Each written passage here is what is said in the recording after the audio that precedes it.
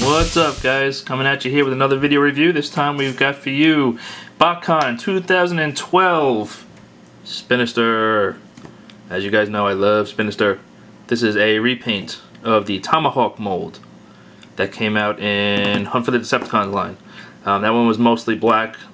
This guy is obviously repainted as Spinister. He was an Autobot. This guy's Decepticon. Yada yada yada.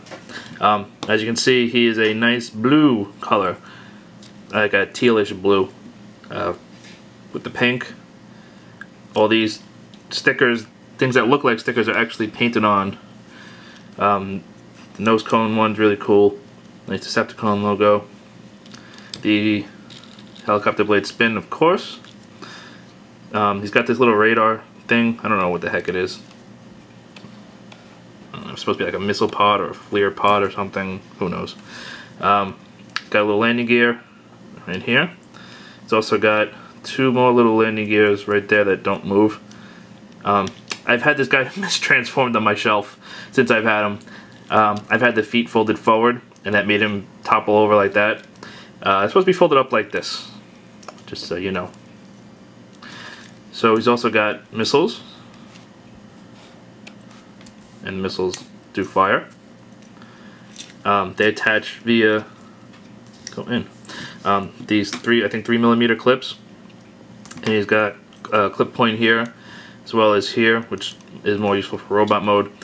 He's also got, you can lift these up and fold the clip down out of the way, and it actually makes sense to do it. Just be careful with these clips. You don't want to twist them off. You want to kind of pull them straight off. He's got regular hand pegs, so you can plug them in that way. So if you like that look better, of course you have to fold them down so that the helicopter blades can actually spin, otherwise kind of screwed. Go in the hole. There, cool. Got these missile pods. Oh, that doesn't look too bad. Yeah, I'm an idiot. So, take a... Oh my god. Try not to shoot the missile across the room when you're doing this. Let's take the guns off for now. Alright. It does have these pinkish, more pink parts. The tail fin is pink. The hard points here are pink. That's all an homage to G1 Spinister, who is a target master, like I've said before. So yeah, let's transform this guy. So to do so, you want to start with the legs, and you just want to kind of fold these parts out of the way, and then hinge it off there, and then straighten it all out. And then you want to, you can separate the legs. There's a peg here and a hole there where they peg together, so you want to pull them out. These teal parts are the actual toes, and this black part here is the heel. So what you want to do is fold that all out, and then out like that. Again, fold all that out. This teal part forward, the back heel part down, and he's done. That's Spinister. No, I'm just kidding. But now he can actually stand up. So with the rotor blades, you can leave them whole, and they'll look, you know, they'll have an X across his back. I like to fold them in half, which is the proper way to do it.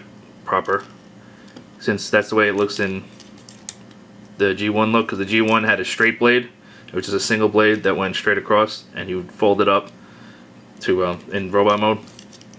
So I like that. Come up here and you can fold these up out of the way.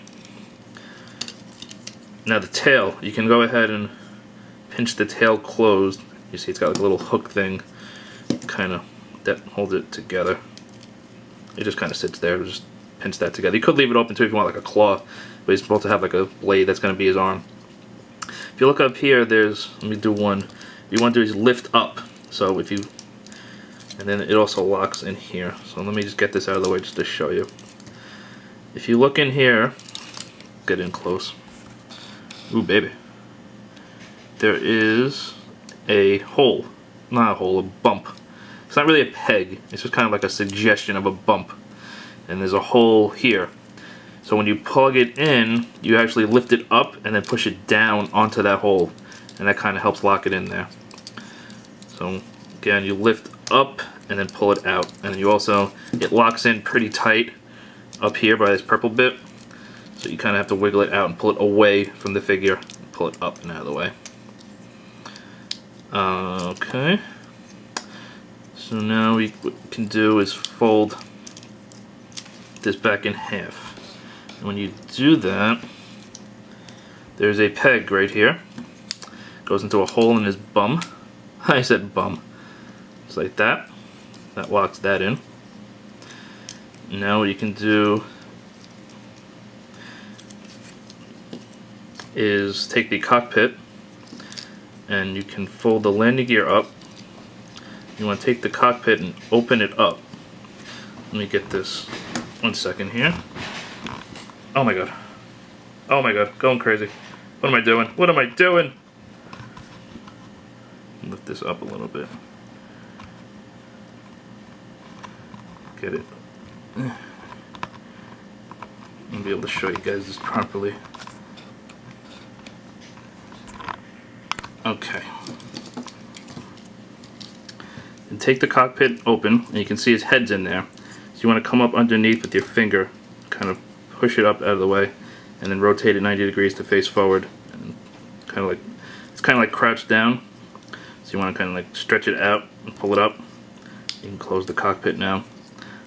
When you push the cockpit back towards the body, and it will friction in and lock in. Now you got his head. Now with the arms, what you want to do is there's these kind of thruster parts that you want to face forward, so you want to turn that whole deal 90 degrees. And then I kind of hold up my thumb and then rotate the shoulder around. Same thing on this side. Kind of hold the body, rotate this so that they're facing forward. They don't lock in really. So you can go past where you're supposed to go. But there is like a part you can feel kind of like where it's supposed to go. I kind of leave them up a little bit more. Kind of keeps the blades up where they should be. And then you want to do the same thing on this side. Bend the shoulder down. These are really stiff on mine, these bolt joints. Okay, now with this part, this is the tail fin. There's the rotor blade. What you want to do is fold it back, and as you fold it, the hand pops out. Get that a little bit better focus. Do the same thing on this side. Make sure it's straight. Same. So you can also leave it this guy forward, fold it up like that, so you can have a knife like that. You can practice your stabbing. You want to fold this back, otherwise kind of get this jamma going. It kind of clicks in on the shoulder parts, but they're not really supposed to go there. It's kind of weird. The backs, you're more or less done at this point. The back section, you can, with these rocket pods and everything, you can have them folded up kind of like that. That's basically as best you can do it. And kind of leave them back, but we'll leave them like that for now. Kind of straighten them all out. So they're pretty much, we have Spinister. Make sure his knees are straight and his, why is he all lopsided? Come on, work with me here. Work with me, you're on camera. Stay. Fold his heels out more. There we go.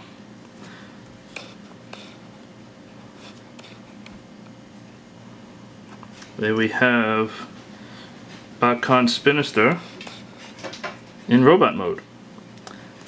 So as far as articulation, head's on a ball joint, goes all the way around, blah blah blah. Shoulders, when you rotate them, these thruster parts tend to move with it. So you kind of want to hold it with your thumb when you rotate it, but it'll go all the way around. But it does get hitched up from this bad boy. So just be careful with that. Bends at the elbow. Nothing at the wrist. The hands are fixed, open in that position, but they can hold weapons. It does have the the peg hole for it. It is rounded, so you can actually get something in there. Hips are on ball joints. Nothing at the waist, doesn't rotate at the waist or anything. Bends at the knee. Will not bend forward because of the knee piece right there.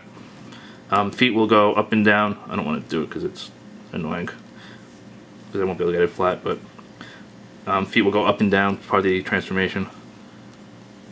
You can also keep the rotor blades all the way open if you want, and have, you know, like an X across his back. I don't like that. I like it better like this, since it's more like G1. So for the missiles, you can put it in his hands if you want. Now, being a target master, you would think he'd be able to hold 2 of them as a target master, but none of the target master gimmicks work, since it's not really a target master. But as you can see, he can hold it just fine, even though his hands are like in an open position. Like I said before, he does have these clip points on the tail, and that's what they're for now, is to, if you want to put them on his arm, you can have him any way you want.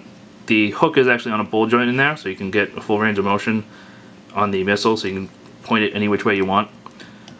You can also connect them where you connected them in vehicle mode up there, just kind of how I like them.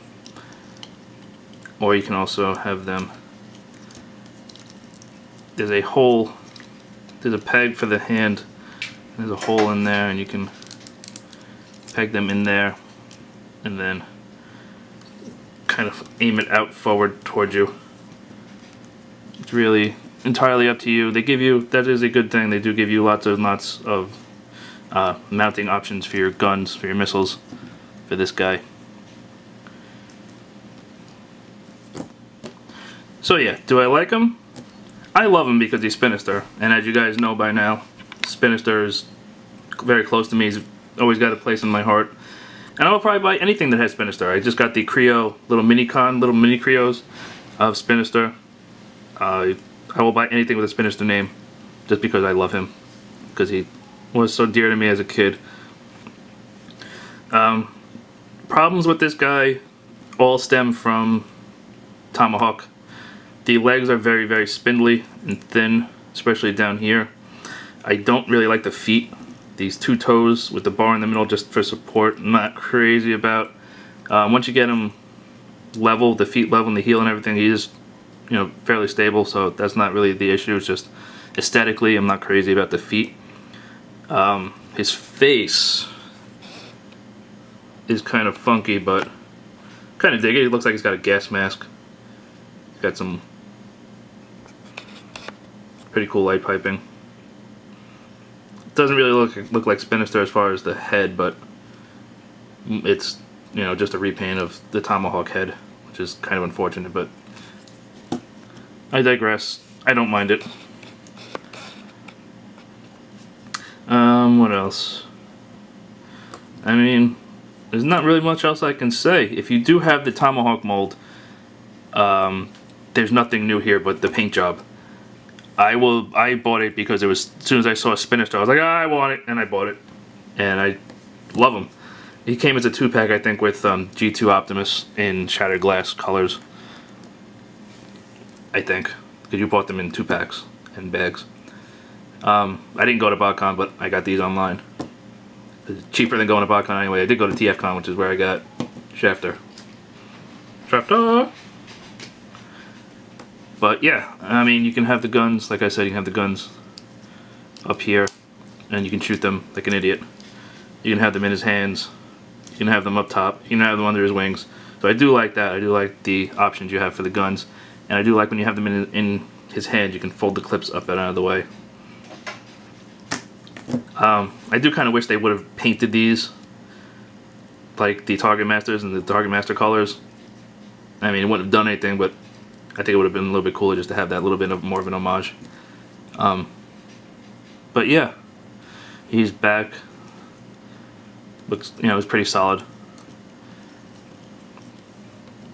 But there you have. Oh my god. Of course, right when I finish, I knock him over. There we have Botcon 2012 convention exclusive who I can't get to stand up anymore. Stand up. Ugh. Starting to take back everything I said about stability. There we go. Cool. Botcon 2012 convention exclusive Shafter. Shafter, not Shafter. Botcon 2012 exclusive Spinister. If you can pick him up cheap, I would say go for it. You're not gonna find him cheap. So for the prices now, you might want to stay away. But if you can get a hold of him for a fair price, less than $100, go for him if you like Spinister.